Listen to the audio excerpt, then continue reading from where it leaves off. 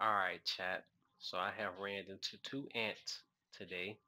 They both have been low level. It is what it is, but they have tried to come through. So this guy put up for 17%. He had a moderate, went against my boy Queef as well. He tried to come through in the lane. As you can see, I blocked him twice, getting that shit out of here. He hit a three, and then he came through one time as well. The footage is too boring, so I'm just gonna give you this. This is what I think that you want to see. So that's the leader of the pack. The way he dribbles between the legs, that's how it looks. Leader of the pack between the legs. Ken tried to steal. Acceleration master. He jumped and then heavily contested. So can still keep up with him on the speed. Throws a moderate. Hits the moderate.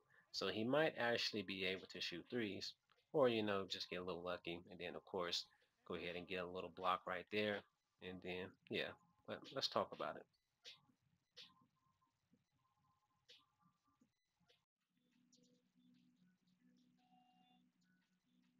All right, what's good with it, family? So as you know, Ant Man is here. Before I get into Ant Man, let me see where the leaderboards are. All right, so Ken is the first one to make it to legend. Good job, Ken. Yeah, so about five people passed me since last night. Me and Ryan was number one before I logged off. I'm too sleepy. I'm getting old. I'm gonna let y'all have that shit. Y'all go ahead and push the leaderboards. Um, but yeah, Ant is out, and the first thing I want to say is that of course he is behind a paywall, and I was actually surprised that a lot of people did not know he was gonna be behind a paywall. If you remember, the devs actually talked about having these cards behind paywall, just like they did Wembanyama. That's why Wembanyama is still not in packs because he's behind a paywall. So Anthony Edwards, yes, is behind a paywall. I was so shocked that people thought he was just going to be in regular packs. That's crazy. But let's go ahead and talk about him. I'm actually not going to talk about him like the leader of the pack. You guys can read all that shit. But what's important, right? So his dominancy. So it's guaranteed to trigger a posterizing dunk when the defender's strength is 30 points less than his own, which is at tier 1, 15 points less than his own at tier 2, and then when you get R7, you can posterize anybody whose strength is less than yours.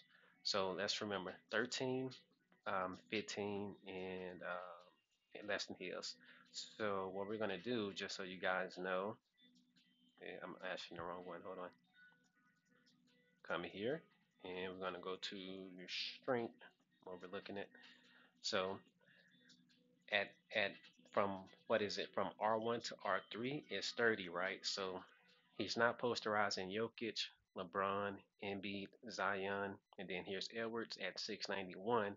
So then you should track 30 from that, which is going to be 661. He's not dunking on Markington. He's not dunking. He's not sorry. He's not posterizing Markington. He's not posterizing Antetokounmpo, and he's not posterizing Klay Thomas. He's also not posterizing Draymond Green. And then, oh, he's not even posterizing rookie LeBron James. All right. So then when you get to R4, maybe, actually, it might be R3. So from R3 to R5, when you knock it down to 15, so then he will not posterize Marketing and he will not posterize Antetokounmpo. He will also not posterize Klay Thompson. So he will posterize Draymond and LeBron. So he's going to knock those two off. And then when you finally get to R7, that's when you're going to be able to possibly posterize Marketing, Antetokounmpo, and Klay Thompson. Now remember, Marketing, Antetokounmpo, and Klay Thompson could just get themselves a strength coach because what's that? It's depending on who you're main and right, Marketing, Antetokounmpo, Klay Thompson. It won't be that hard to give you a strength coach that's going to give you what 10 points. So you'll stop yourself from getting posterized. So then he still can't.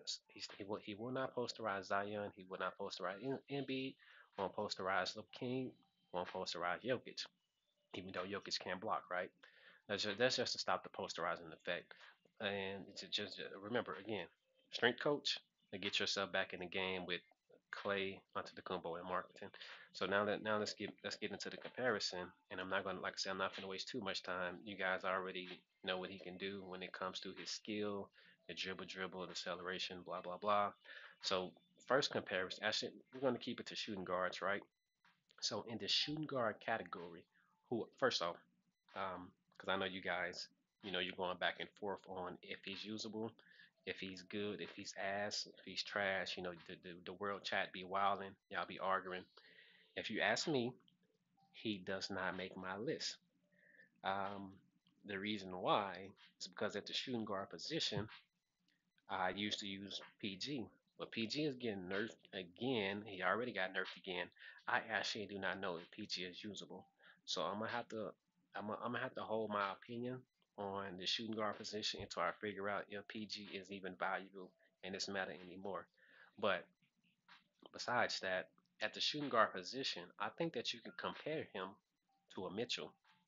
You can play him exactly like a Mitchell. For those who have used Mitchell, Mitchell is also cheaper. So Mitchell's drive with explosive that shots defenders and dunks with power. Dunk block resistance increased. You do the dribble, you can immediately enter the phase. What else? The legs, second half of the move. You got the pulling up from the free throw as well. So same, pretty much the same thing that Anthony Edwards has when it comes to the dunking ability, right? But then when you look at the attributes, of course Edwards is stronger, but Mitchell is faster by over 116 points. His 3 point is better by 121. And if you do care about the mid range, maybe some of you are going to be using mid range on Anthony. Maybe you're just trying to dunk. I don't know. The mid range is better on Mitchell. Then we go, the dunk is also better on Mitchell. And I know, like I said, some of you on Anthony is probably just going to be trying to come through dunking. Mitchell actually wins. I'm going to have to give it to you later, P80. Um, the dribble is better on Mitchell, and that's probably all you guys care about, right? If you do care about the steal block, goes to Anthony. Defense goes to Mitchell. So that's how I think that's who you can compare him to, in my opinion, when it comes to the shooting guard position. You can kind of quickly graze through the skills, see if I notice anything important. Let's see. Mitchell also has slippery worm, which again, you guys know how important slippery worm can be. Anthony does not. Okay. Three phase of the nimble crossover. Mitchell has the baseline dunk, the new baseline dunk, if you care about it. Okay. Mitchell has a floater. Anthony does not, if you care about it. Okay. And then the heat map comparison. All right, so we're gonna continue to speed through this. So that's who I think you can compare him to. When it comes to holding him, shooting guard versus shooting guard, remember I said you can literally, because the strength, if you literally just get yourself a strength coach and put 10 fucking points in your strength coach on Klay Thompson, you can possibly just guard him up with Klay Thompson, even though the speed is kind of big. That's almost 200 points of a speed difference. But my slow ass on my Embiid, I can keep up with the best of them. So if you're good on Klay, you might be able to keep up with them. But I did just want to point that out. If you want to get a strength coach, you ain't posterizing Klay Thompson. Now let's go ahead and move on to who else you guys have kind of been comparing them to, and that's going to be Ja. Excuse me. So we already know that the strength goes to Anthony. We know that the speed goes to Ja. The 3 point goes to Ja. And the mid range, if you care about it, goes to Ja. The dunk goes to Ja. The dribble goes to Ja. And if you care about the steal block, defense, and rebound, that goes to Anthony. Skill comparison, Ja has tier 5 when it comes to his shit. It ain't too many people with tier 5 that is not legend. So that's actually quite impressive that in Epic, Ja's an Epic, right? In Epic has tier 5. Giant Slayer, Poster Printer, and Acceleration Master. Voice training expert, quick effectiveness. Okay, so you have, better chance to speed past the defenders. Who got the speed advantage? Ja does. Yeah, so you have a better chance to speed past the defender. Ja is actually pretty fast. I'm not gonna lie. When it comes to, me defending dunkers, I kinda don't like to try to stop Ja because that man's speed and the because if you remember, Ja had got buffed with his dunk animations, which is why he's taking off from the free throw line. I don't like guarding this motherfucker. I don't. His speed and his animations is it's quick. It is fucking quick. I don't like it. It's kind of underrated. Okay, so let's keep on going. Let's see. Anthony has strong finisher, which again is the equivalent of the dunk monster for shooters. Top shot finisher. That's when the defender. Oh no, that's fadeaway. Okay. Ja blocking shit. Prince of Pursuit. Ja out here blocking shit. Imagine that. Okay. Um, Ja has slippery worm. Again, Ant does not. Ant does have dunk monster if you're trying to abuse it though. He has an alley oop tier 3. Ja can catch alleys, y'all. Which is okay. So let me talk about that real quick. So in a shooting guard position, I do not think that your shooting guards are the main scorers.